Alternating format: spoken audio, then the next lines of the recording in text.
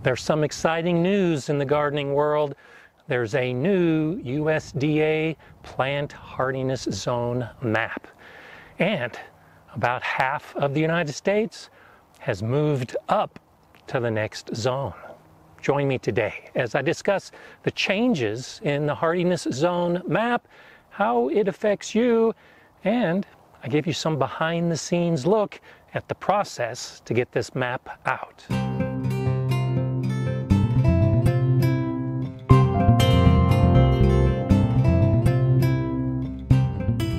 Hi, I'm Gardener Scott, and I'm sitting in my Zone 5B Colorado garden. And for you regular viewers, you know that I've said that before.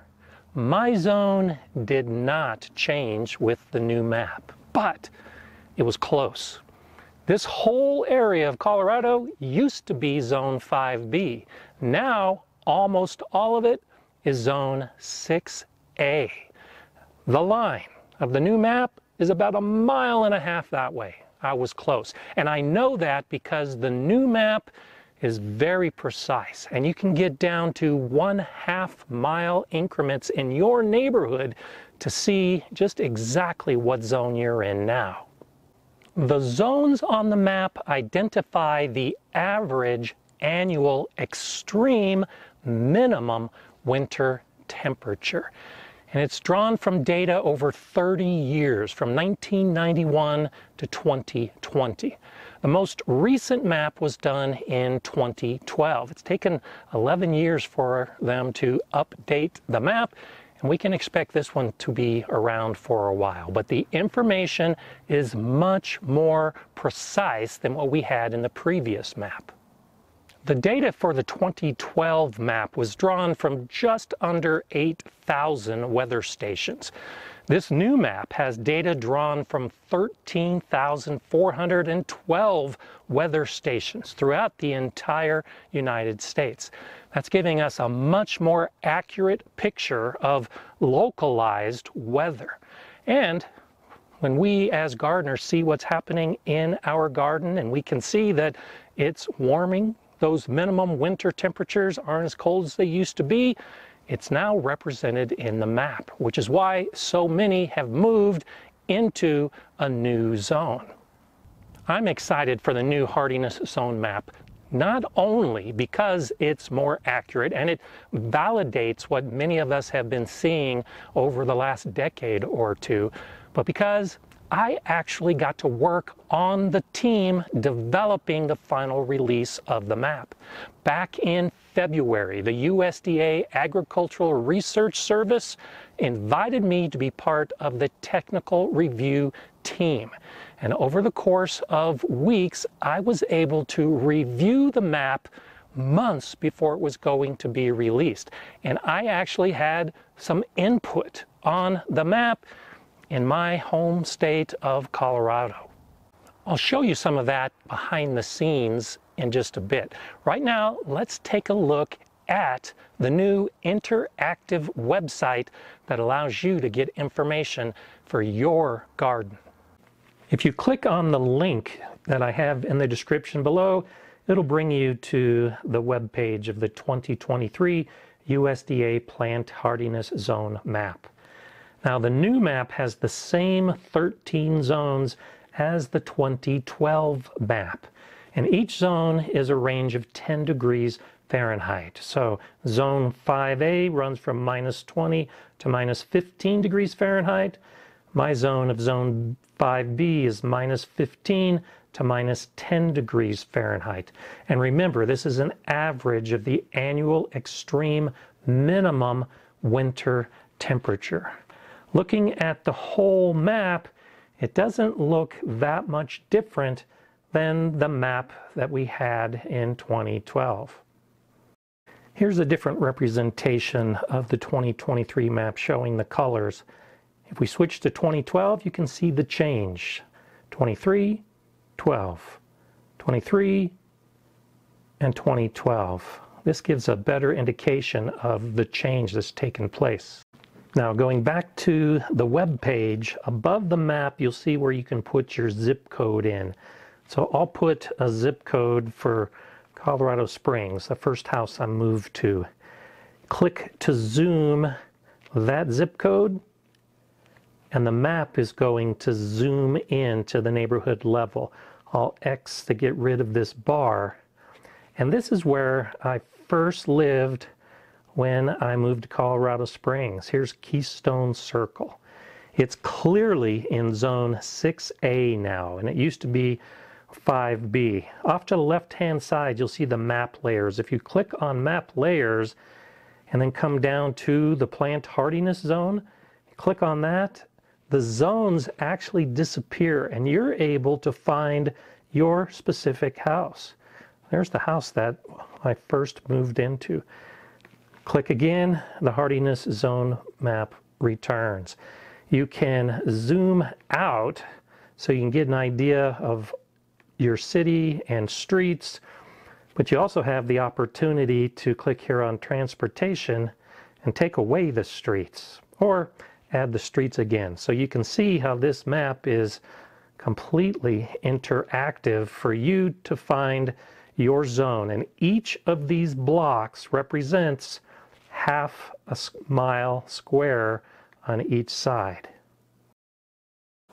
You can see that the online interactive map is pretty easy to figure out, and you can zoom in down to those half-mile squares.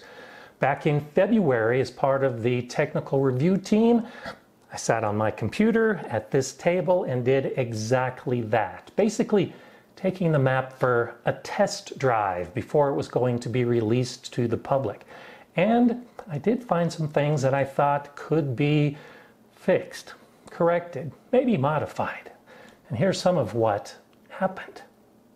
There was one area of the map in Colorado that I sent in a question. It's surprising that the Byers data is similar to 2012 when the stations to the east and west showed such dramatic warming. And the response that I got from the review team is that they reviewed it and their action was yes, the statistic for Byers Station is far colder than its mean minimum temperature, and the Eastern Adam Coag Met Station is far warmer. Both are significant outliers and were removed from the data set. The new map is a solid zone now. The whole area has the same reading. And then interestingly, in another area near Golden, Colorado, I mentioned that a few blocks seem to conflict with the warmer blocks nearby, and they did the same thing. The new grid was produced after the removal of that Byers area that I just talked about, and they updated the map with a new one, much more consistent borders. I'm quite proud of that. Not only that I was selected to be on the technical review team, but because I did find something that I thought could be improved, and more importantly, the developers of the map listened and did make that change, because the whole purpose of the hardiness zone map is to be used by gardeners like me and you. How we use the map really hasn't changed. It's mid-November as I sit in my zone 5B garden, and the fact that it's 5B has no bearing on what's growing and what's not growing. Today's a relatively warm day, but every night drops below freezing. So my vegetable garden beds are bare. The plants I was growing are dead. I've cleaned up the beds, amended the soil. I'm preparing for next year's garden. And when I start next year's garden, the zone really doesn't matter either. I'll grow the same vegetables, the same types of plants during the summer as I always have. The plant hardiness zones are all about the winter. It's really focused on the perennial plants that you're growing in your landscape, the fruit bushes, the trees. Can they sustain the extreme cold temperatures that you have in your garden? And so the average of those extreme minimum temperatures is what the map is all about. When you're choosing your plants, you look at what zone you're in so you match the plant to your zone. So the new zones that many of us find ourselves in may give us the opportunity to grow some new plants. It doesn't mean that you need to rip out the plants that you have. Anything that grew in a colder zone should be able to handle your half zone higher temperatures with absolutely no problem. But for me, in zone 5B, wishing I could be in zone 6A, there are a lot of plants that can handle the zone 6 temperatures, but not the zone 5B temperatures. Because the line is only 1.5 miles in that direction, I can start looking at the microclimates in my garden. Those zones that are naturally a little bit warmer. The front side of my greenhouse, the front side of the shed, the one that faces the sun. Those are microclimates that tend to be warmer than the rest of my garden.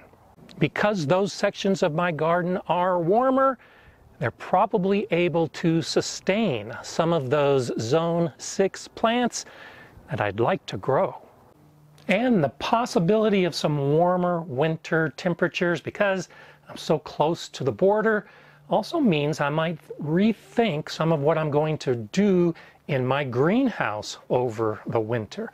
I'll be monitoring the temperatures to see just how cold it gets, but if I can do zone 6 plants outside, I should be able to do zone 7 plants in my greenhouse. But this really doesn't change much of how I garden on a regular basis. Even with some of that experimentation with a higher zone, I've always recommended that gardeners get the plants of a zone lower if they can. All of my apple trees are rated to zone 4. I even have some that are suitable for the extreme cold of zone 3. That's because while the 30 years is an average when we use the mapping profile, we can get much lower temperatures and much higher temperatures. So some of the most extreme temperatures that I've had here in Colorado have gone much past that zone 5B rating. And I've been glad that I had perennial plants that were suitable for those more extreme temperatures. It's completely up to you, but this does open up some new opportunities. And now is a great time to put in your zip code into the interactive software on the website and find out if your zone is the same or if it's changed. If you want to see more about the Agricultural Research Service, I did a tour of America's seed bank, and you can see that video next. I'm Gardener Scott. Enjoy gardening.